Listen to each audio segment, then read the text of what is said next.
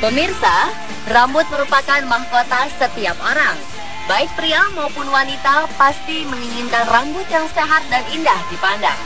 Tidak heran jika banyak yang stres jika rambutnya tidak sehat atau mengalami masalah.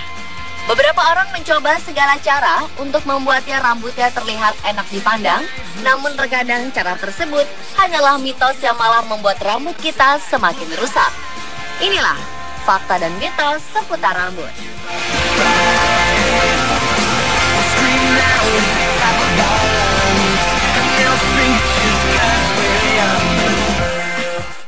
Just a little bit caught in the middle. Life is a maze and love is a riddle. Uban menjadi salah satu momok di area rambut kita. Banyak yang ingin menghilangkan uban tersebut dengan mencabutnya. Tetapi ada mitos yang menyebar di masyarakat yang mengatakan bahwa mencabut satu uban semakin membuat uban menyebar. Apakah mitos itu benar? Apakah boleh mencabut uban yang tumbuh di kepala? Uban terjadi karena akar rambut berhenti memproduksi melanin, yaitu zat yang memberikan warna pada rambut. Ada banyak faktor yang menyebabkan produksi melanin berhenti. Salah satunya adalah faktor genetik. Jika Anda memiliki keluarga yang beruban sejak muda, maka jangan heran jika di usia muda Anda juga memiliki uban. Faktor lainnya adalah stres, polusi radikal bebas, dan kurangnya gizi yang diperoleh akar rambut.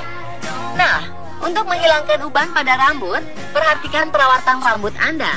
Apakah Anda sering memberi nutrisi pada rambut? Nutrisi bisa memberikan melalui shampoo, conditioner, dan vitamin rambut. Jika uban pada rambut Anda terjadi karena faktor genetik, maka satu-satunya cara adalah dengan mewarnai rambut. Usahakan pewarna rambut yang alami agar rambut Anda aman dari bahan-bahan keras. Mencabut uban itu tidak disarankan karena menimbulkan kerusakan permanen pada akar rambut sehingga rambut bisa rontok dan volume rambut berkurang. The people follow the sign and synchronize in time. It's a job.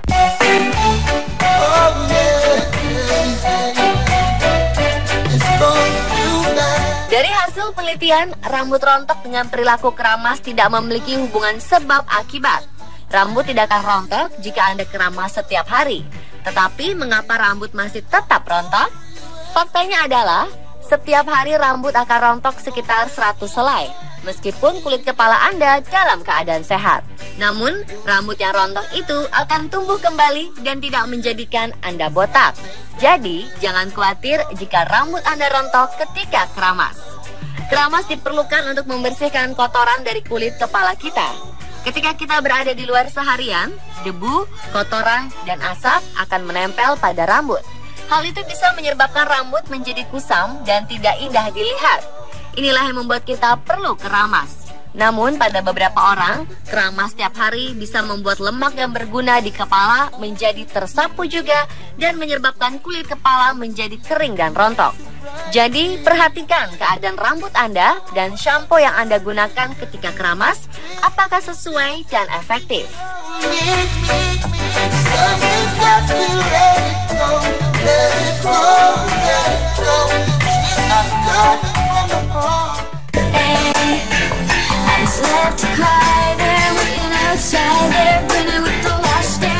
Wanita dan pria rutin mendatangi salon untuk potong rambut. Ada yang ingin merapikan tatanan rambut, ada yang sengaja ingin mengubah penampilan, ada pula yang percaya bahwa memotong rambut secara rutin akan membuat rambut cepat panjang.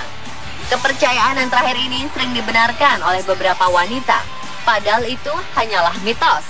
Faktanya, rambut akan tumbuh 0,5 inci atau sekitar 1,3 cm setiap bulan, dipotong atau tidak dipotong. Setiap helai rambut memiliki 3 fase pertumbuhan. Fase pertama berlangsung paling lama 4 tahun. Rambut tumbuh 1,3 cm setiap bulan karena nutrisi yang masuk ke folikel rambut. Fase kedua adalah masa transisi pertumbuhan rambut baru, di mana rambut lama tidak lagi mendapatkan suplai nutrisi. Fase ini berlangsung sekitar 2 hingga 3 minggu. Fase terakhir berlangsung selama 3-4 bulan, di mana helai rambut akan rontok dan menggantikan helai rambut yang baru. Inilah juga menyebabkan rambut kita rontok walaupun kesehatannya terjaga.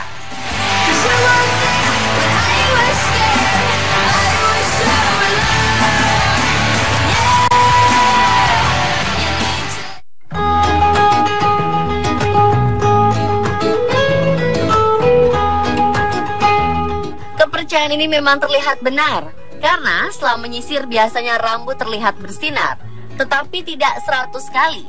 Karena itu bisa merusak rambut. Sisir yang biasanya terbuat dari plastik, jika bergesekan dengan rambut kita, bisa mengikis lemak yang menjaga kelembapan rambut kita.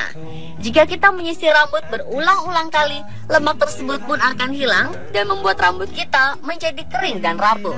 Menyikat atau menyisir rambut sebelum tidur memang disarankan karena bisa melancarkan produksi minyak alami dari akar rambut. Para ahli menyarankan menggunakan sisir rambut jenis pedal yang bentuknya lebar dan jarang untuk menyisir rambut di malam hari.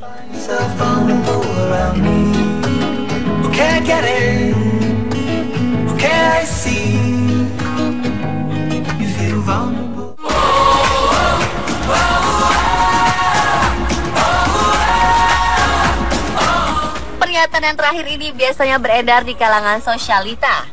Beberapa wanita bahkan rela menginvestasikan uangnya untuk membeli sarung bantal sutra.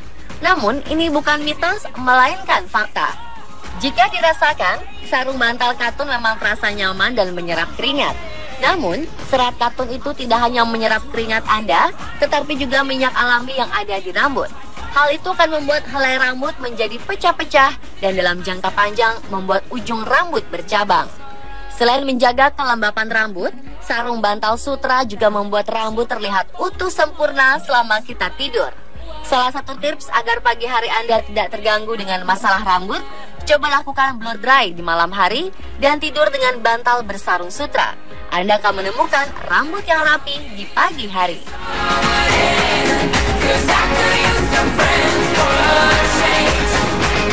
Pemirsa, itulah beberapa fakta dan mitos tentang rambut dalam kehidupan sehari-hari kita. Semoga bermanfaat bagi Anda.